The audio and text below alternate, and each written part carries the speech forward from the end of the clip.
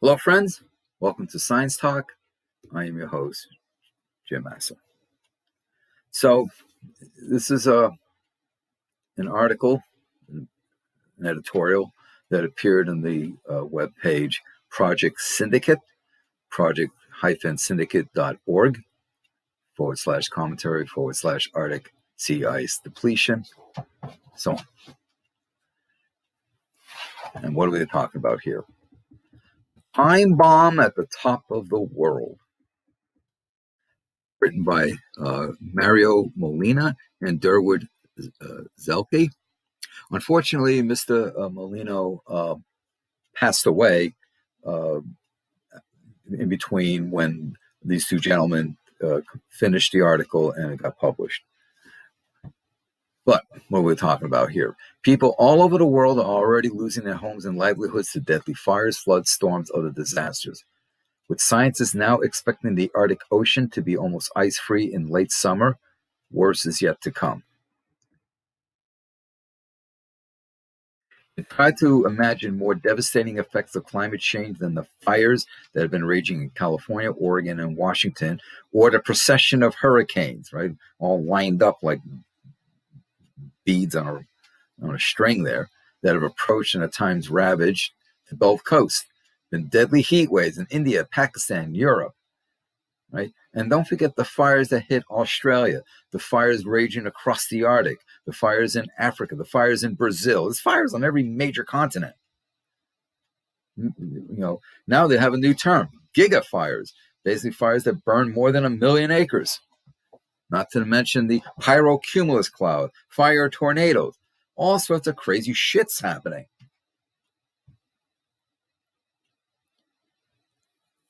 There's far more, with one risk in particular so great it alone threatens humanity itself: the rapid depletion of Arctic sea ice.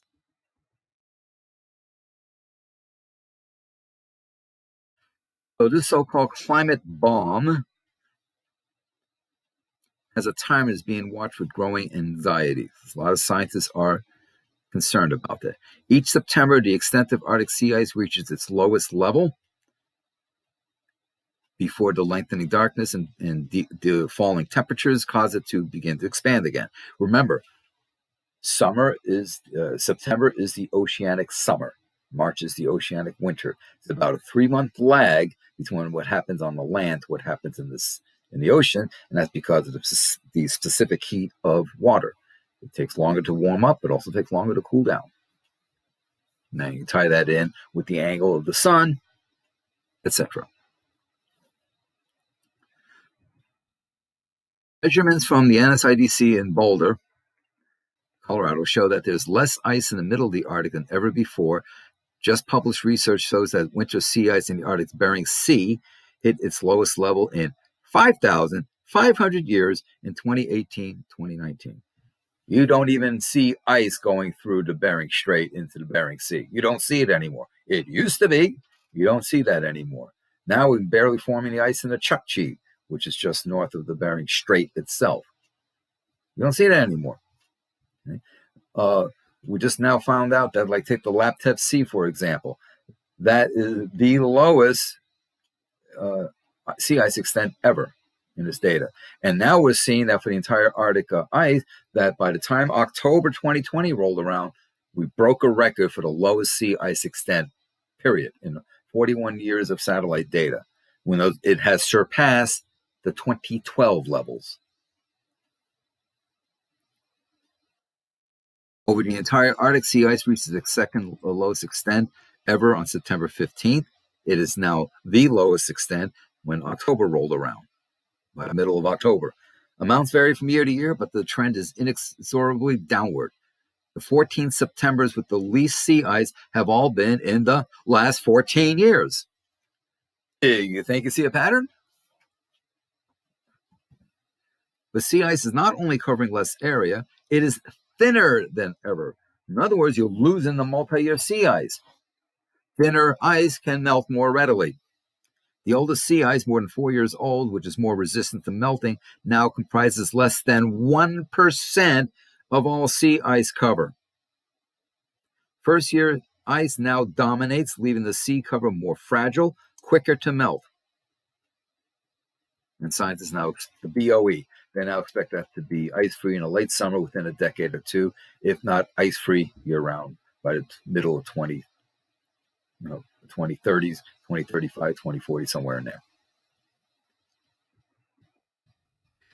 Effects would be catastrophic in the extreme scenario, which could happen within decades. Loss of all ice during the entirety of the sunlit months would produce global radiative heating equivalent to adding 1 trillion tons of CO2 to the atmosphere.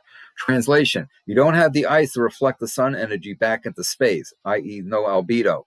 So now the oceans absorb all that energy, warming the hell up out of the place. Put this in perspective. In the 270 years since the Industrial Revolution began, 2.4 trillion tons of CO2 have been added to the atmosphere. 2.4 trillion, with a T, tons of CO2 input into the atmosphere. About 30% of the Arctic warming has already been added to the climate because of the ice loss between 1979 and 2016. More warming follows quickly as more of the remaining ice is lost. This extreme scenario would drive climate change forward by 25 years, hardly far-fetched. Just last month, a block of ice about twice the size of Manhattan broke off from the largest remaining Arctic ice shelf in northeast Greenland after record summer temperatures. Meanwhile, on land, the Greenland ice sheet is also in peril, with Arctic warming occurring at least twice as fast as average global warming. Greenland's rate of melting has at least tripled over the last 2 decades. It is thought that this will become irreversible in a decade or less. Eventually, this melting will cause sea levels to rise up by 7 meters, drowning coastal cities, though this peak will most likely not be reached for hundreds of years. Optimistic. And let's not forget what all that freshwater input will do to AMOC and the conveyor belt. Keep that in mind, folks. Compounding the problem of accelerating Arctic warming is the self-reinforcing positive feedback risk of permafrost thawing. With about twice as much carbon locked away in permafrost as is already in the atmosphere, releasing even some of it could be disastrous. If you release a good proportion of it, very disastrous. Permafrost thawing would release more potent greenhouse gases, nitrous oxide, and methane. Global temperatures rise, it is possible even more methane could be emitted from the East Siberian Arctic Shelf, the ESAS, shallow seabed. Now, I'm going to pause here for a bit because recently there was a whole interesting exchange going on in Twitterverse about ESAS. What happened was someone from The Guardian posted an article where the scientist was concerned about the methane time bomb. And basically stating, and it was 2 scientists, basically saying that their research is indicating that there's quite a bit there on the ESAS. It is being released now. It is being released quickly, and they're concerned about how much is going to be released, how much is there to be released, and this will have very dire consequences. So people came out saying, well, this hasn't been peer reviewed, and so don't be jumping to the doomer scenario, and be cautious and all that stuff. Hey, this is typical scientific debate. I've been in the middle of a few of these myself, so it has to be expected. It's what we do. We sit there and we challenge each other. But the thing is, the article in The Guardian said this is preliminary. But who are the scientists involved? Igor Semeletov, Natalia Shakova. They've been doing this for over 20 years. They know what they're doing. They have their methodology down pat. They got their collecting the data down pat. They got their analyses down pat. They know what they're doing.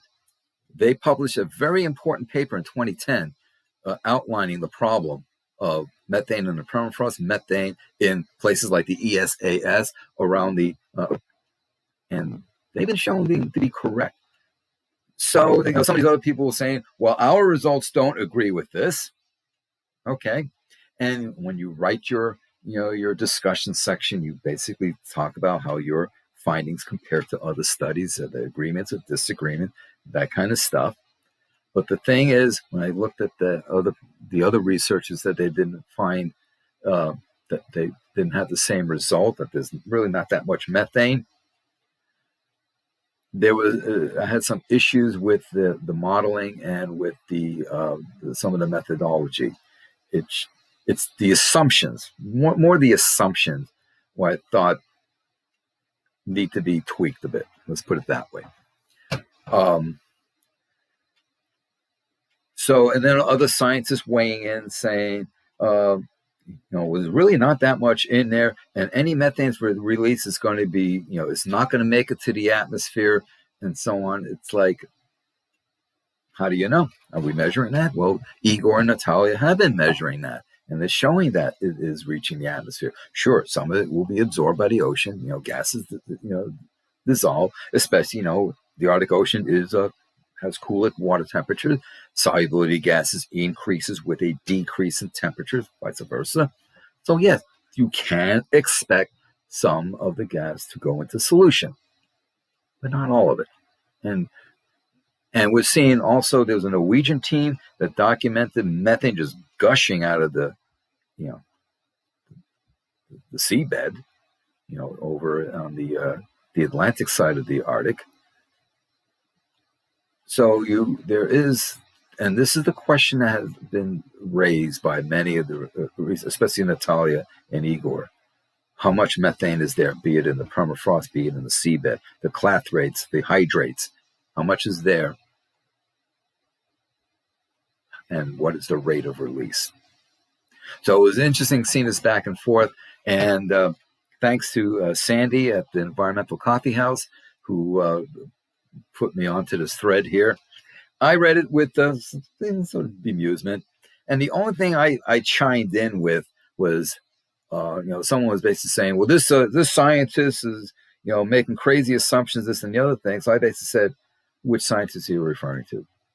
If you're referring to Igor, I personally know the guy. I work with him, and he's a damn good scientist. He's not one for hyperbole or making bad assumptions or given to wild, leaps of whatever. He's a solid scientist, and he's well respected. So, and that was the essence of another tweet I sent out, basically saying, "Hey, these guys know what the hell they're doing." And that's what we do. We argue, we argue, we challenge each other, we push each other, because we want to do the best science possible. So that was going on. Anyway, so I digress for a wee bit, but I have to mention that here. So obviously, but not only the ESAS, but all over the Arctic realm, be it on the land or in the sea, the methane problem is a major problem. And at least on the terrestrial side of things, the release of methane is increasing. It's increasing exponentially. And in Siberia, we've got sinkholes and craters and all sorts of crap happening as methane forming gas, and it goes boom, and then there's a hole where it used to be ground, but the methane blew out. So you start getting all these, if you get a big event, does the Earth burp or fart? But that's a major concern, because you could have a sudden infusion of shitloads of methane all at once. So obviously we need to mitigate these stuff here. Studies show that even rapid cuts in CO2 would mitigate only about 0.1 to 0.3%, 0.3 degrees C of CO2 warming by 2050. Rapid cuts would not reduce it by much. This is why it's vital to cut drastically emissions of so-called short-lived climate pollutants, methane, black carbon, hydrofluorocarbons, HFCs, and tropospheric ozone. Such action could mitigate 6 times as much warming as reductions in CO2 emissions by 2050. Overall, eliminating emissions of these super pollutants would halve the rate of overall global warming and reduce projected Arctic warming by 2/3. Some progress is being made. Almost 4 years ago in Kigali, Rwanda, 197 countries adopted an amendment to the Montreal Protocol focused on phasing out HFCs. And already the Montreal Protocol has facilitated the phase out of nearly 100 chemicals that fuel global warming and endanger the ozone layer, although it's now been found an ozone layer over Antarctica has opened up again. Moreover, in the U.S., the Senate reached a bipartisan deal last month to cut the production, importation of HFCs by 85% by 2036. California, for its part, has slashed black carbon emissions by 90% since the 1960s and will have the remainder by 2030. The U.S. Climate Alliance, bipartisan group of 25 state governors, has set the goal of reducing methane emissions by 40 to 50% by 2030. Okay, these are laudable goals, but reaching them, let alone the more ambitious targets needed to stem the rising global temperatures, will require us we've got a lot to overcome. And you see a quick note here, Mario Molina died during the preparation of this commentary. And you can click on the link there for a tribute. So basically, the thrust of this is that there's a lot of stuff going on, a lot of bad stuff going on, and then there's not just methane, but everything that's going on is a time bomb for the world. You've heard me say it before. What happens in the Arctic does not stay in the Arctic. It will affect the entire planet.